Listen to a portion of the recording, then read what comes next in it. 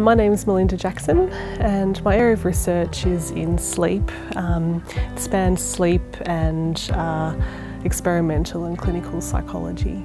My research is interested in looking at how sleep loss impacts on our functioning, our cognitive functioning, and also on our moods.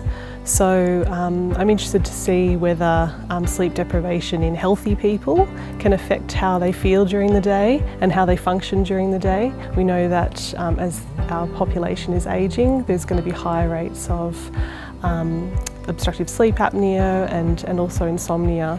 So the impact of ageing on sleep is another area that I'm interested in focusing on. We're starting a new area of sleep research at RMIT. There's a newly established sleep laboratory at the Bundoora campus, and so we're looking to develop the area of sleep research at RMIT and increase the profile of sleep. I love research. I think it's a very challenging field to be in.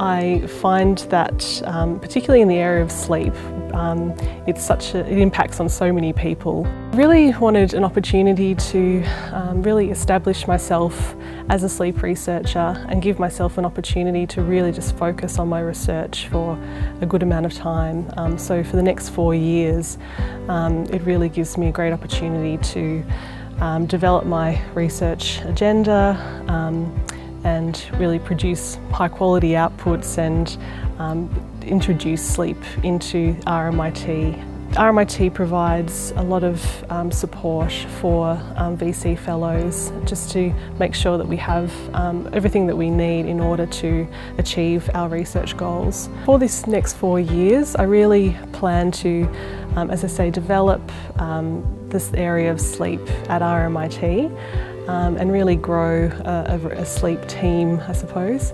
and continue to develop and produce high quality research outputs. I've felt a lot of support both from the administrative team and also my other colleagues in research, and I feel like I've had a very smooth transition. I've been given opportunities to do some teaching if I would like to, and access to higher degree students as well. So yeah, it's been a very smooth, easy transition.